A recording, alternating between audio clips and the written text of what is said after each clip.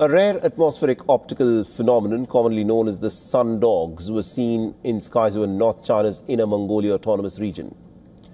This rare celestial phenomenon appears as three different suns with huge solar halo in the sky. It appears only when the atmospheric pressure is stable with adequate moisture in air and plenty of clouds during a cold weather period.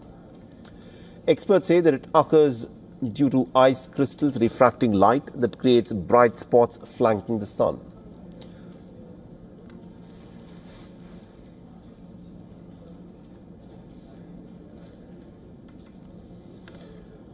Now, the more common type of ice halo, the random arrangements of the crystal presents a circle around the sun. However, the crystals instead align vertically to create the mirror suns. Ergun city in Inner Mongolia, located in a high altitude region, often witnesses such phenomena during the winters.